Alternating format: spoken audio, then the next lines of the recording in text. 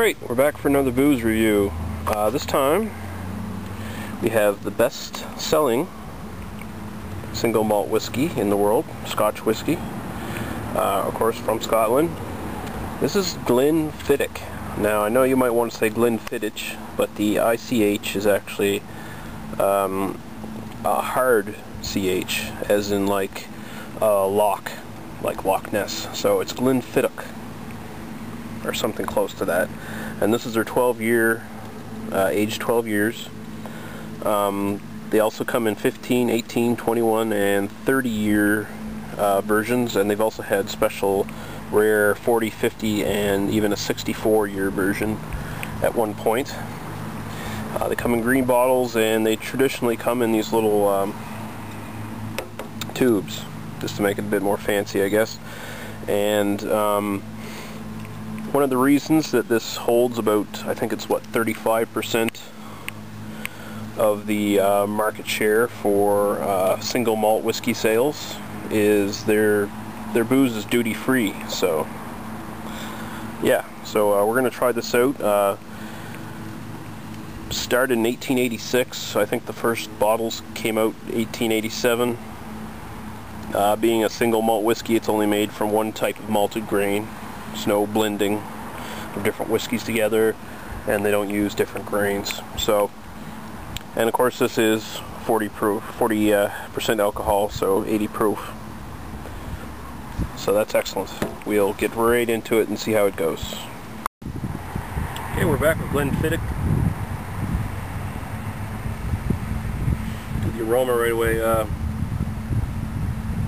kind of a butterscotch color, very light amber, sort of butterscotchy kind of color.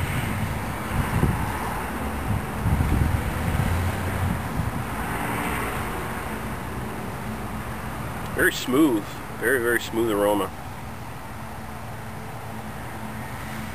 Starts off sort of sweet, sort of grapey kind of smell, and it moves over to a sort of a real candy-ish sort of vanilla. And in between that, there's some sort of wood going on. I'm not quite up there yet where I'm able to detect the different types of wood used in any given whiskey.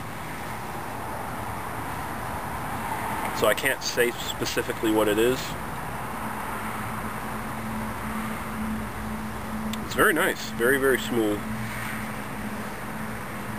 Almost kind of liqueurish. So sweet. Very inviting. So we'll go right to the taste.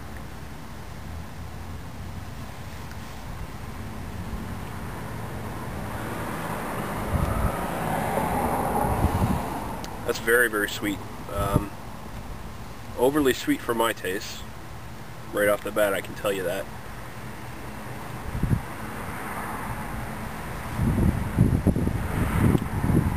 But it's very smooth, very smooth. Has sort of a sweet, grapey sort of taste. Moves over again to more dry woodiness and vanilla in the finish, just a hint. Kind of a little bit of peat too, I think.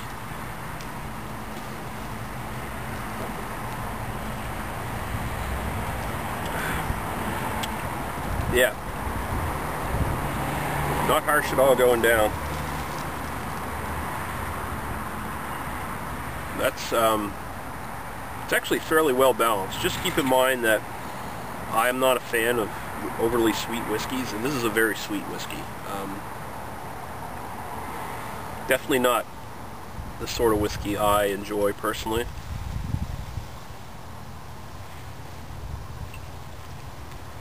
But I won't toss it out or anything. Yeah, that's not bad. That's not bad at all.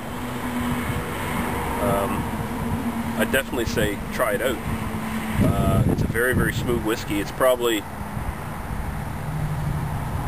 if you're into sweet whiskeys, and this is a very popular whiskey. Like I said, about I think 35% of the world's single malt sales.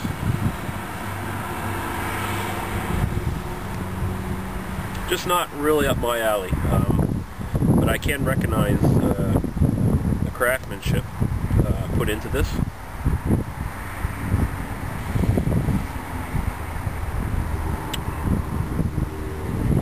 Nice bite at the end, but it's the start, the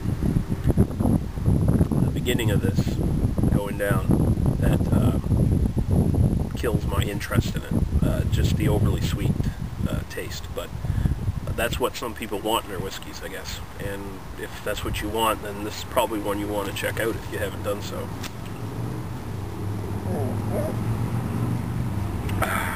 Now if you excuse me, I've got to go play with my dog. All right, Bear.